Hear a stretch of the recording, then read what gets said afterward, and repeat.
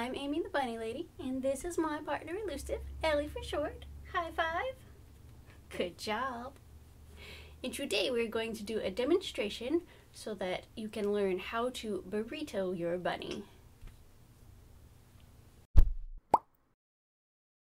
But first, if you are new to our channel, welcome. We give tips and tricks for how to make sure you have a happy and healthy bunny in your home.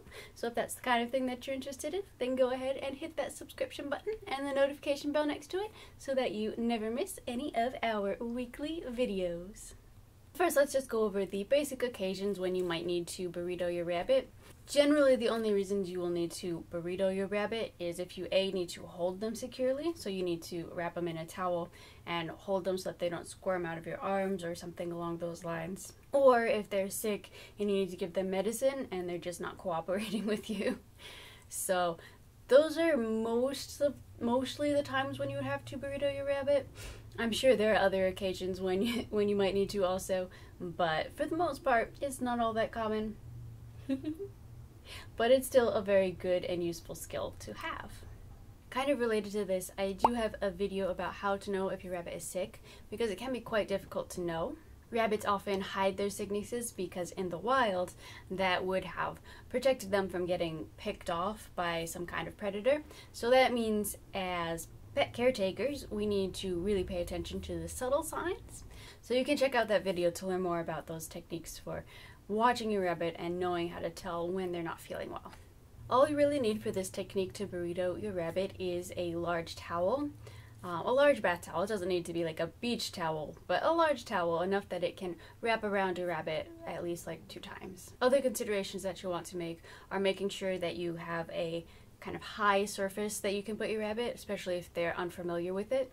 So a kitchen countertop might be a great place to do this burrito technique because your rabbit is likely to be unfamiliar with this area and they won't be able to just hop away as soon as you start trying to wrap them in a towel, because some rabbits will get kind of squirmy. Since your rabbit is also on a high place, you want to make sure you are always standing behind them, because sometimes rabbits will try to back out of the towel as you try to wrap them up in it, and you don't want them backing up off of the counter or off of the table while you're wrapping them up, because that can end up leading to injuries.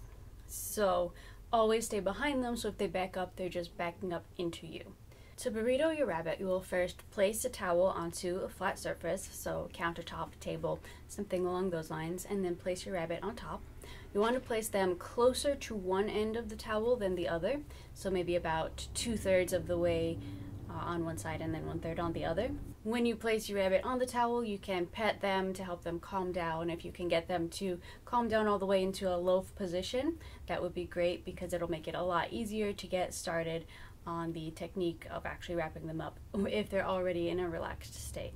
The first step that you want to take is folding the towel up over your rabbit, over the front of them. So you want to fold it over their rabbit's paws and then right up under their chin. If you don't get this part quite right, then your rabbit will be able to essentially just push the towel away in front of them with their front feet, and it won't be a very secure hold. So it is important that you get this one right up against their chin so that they won't be able to struggle free.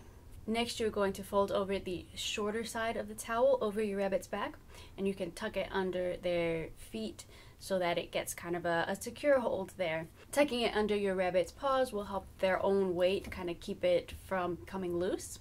You want to make it pretty tight here, but obviously not so that it's compressing your rabbit and like choking them or compressing their chest, but tight enough that it will actually securely hold your rabbit. For the next step, you are going to fold over the other part of the towel and fold it all the way underneath. So you should have a little bit of length still left on the other side. You'll need to lift, usually I lift the front of the rabbit, get the towel underneath, then lift the back, and then get the towel all the way underneath that way.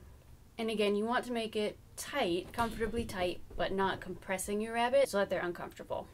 A test is basically if your rabbit is able to wiggle loose without really any problem, then it's not tight enough. Now we want to lift the back end of it up over your rabbit's butt so that they can't just wiggle out the back of it. So go ahead and lift that flap up.